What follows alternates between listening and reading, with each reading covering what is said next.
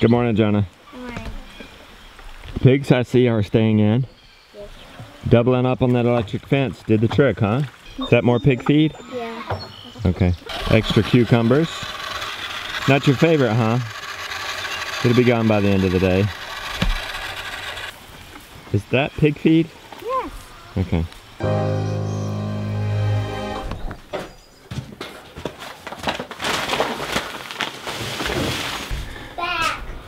Look, some of the ices are out. You know what? They're wearing out that pad. If we opened up their net during the day to let them free range, could you remember to shut it? Yeah. And turn their fence on at night? Yeah, if they're all in it. Okay. They'll come back to their coop. Should I put it on the ground? Well, don't put it on the ground. We don't want them to till. What about I put it on the cow patties? Oh, well, that's awesome. Okay. We learned that at ABC Acres. So, we try and encourage them to stay roughly 3 days behind the cattle. We don't use any electric net fencing or anything, so they really go wherever the heck they want. But we go to 3 days behind the cattle, and we actually spread their grain out in the cow patch. This is hot. And let them have at it. Try and encourage the spreading of the manure and break pest cycles. But do you see any cow patties? Yeah. I'll do this one. Yeah. Here's one. We're on a cow patty hunt. Few under here.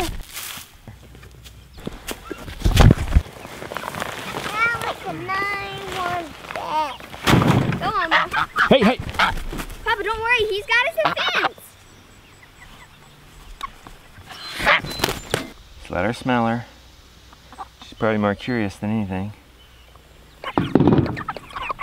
Still putting it on the ground. They eat it all. They don't scratch it up.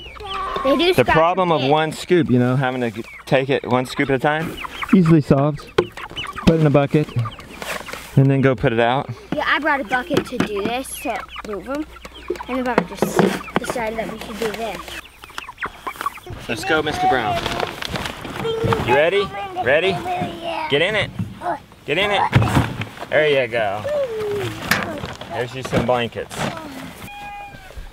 Thank you, Violet, for your contribution.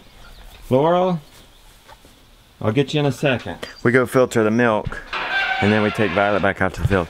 Had to tie Laurel up because Almanzo and Royal, both, while I was getting ready to milk, got stepped on. Have you seen them? Almanzo's up there. It was Almanzo's front paw. There he is. Is he gonna be all right? He must be gonna be okay. He got up here. Ready, ready. It looks swollen a little bit, maybe. Wait, Maybe ready? it's just wet. Is it this one? I think so. Ready? Okay, he seems like he's gonna be all right. I'm looking out here and I realized, look, when you rotationally graze and you move them every day, you just look and see, did you give them enough? Well, look, they've already eaten this. So all we gotta do is open this paddock a little bit more. So they'll get moved twice a day, which is even better than once a day.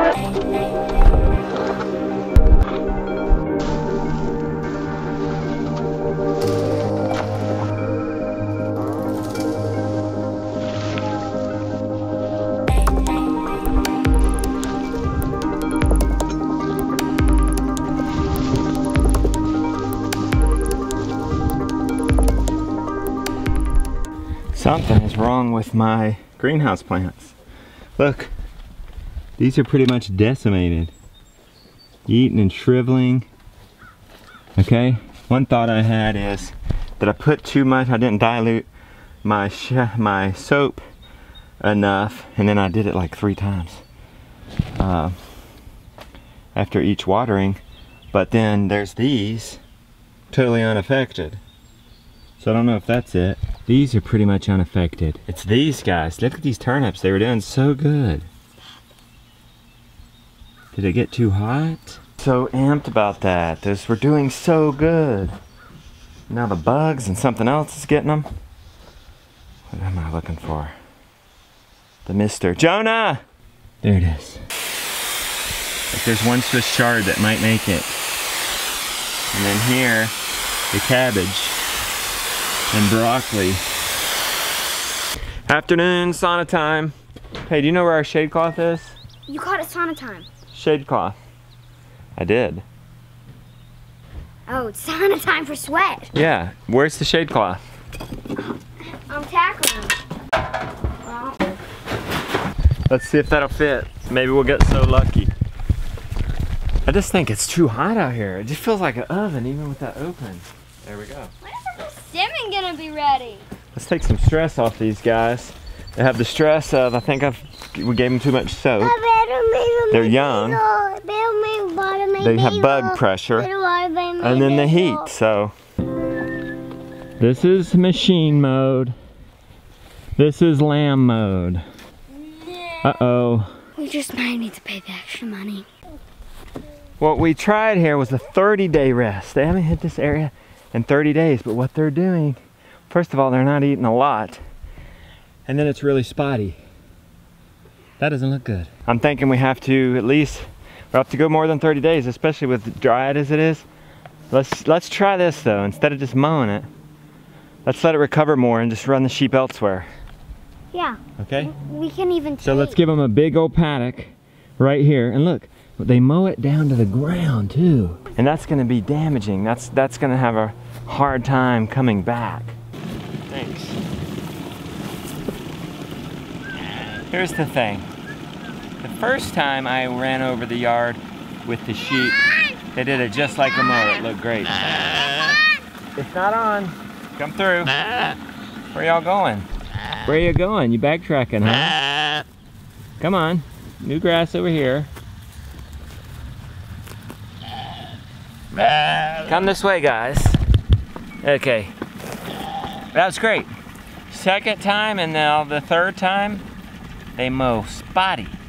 It's because their manure and fertilizer is there, and the first rotation was 21 days. The second time now was 30 days. That's not enough for them, I guess. And I don't blame them. I was hoping we could keep it mowed like a traditional lawn, fairly short, not let it grow too big. But what it looks like we need to do, turn it off. Throw out all those conventional rules and see if we can't settle for putting a perimeter fence around it like we have, and that kind of shows, you know, this is pasture. It's just really close to the house. So, letting it grow up, coming back and hitting it before it goes to seed head. So buying some time elsewhere. In my opinion, it's still a good thing because we're gonna get meat out of it. The grass is gonna be fertilized. It's gonna grow a little longer. That's healthier for the grass, the bugs in it, the ecosystem in it. The lambs are better than a lawnmower for the ecosystem here. So it's worth pursuing more. All right. Okay, that's the vlog. Coming soon. Opening up for tickets to our hands-on and online masterclass for our chicken butchery. Stay tuned. Look who's just fine. Look who's walking without a limp. So happy about that.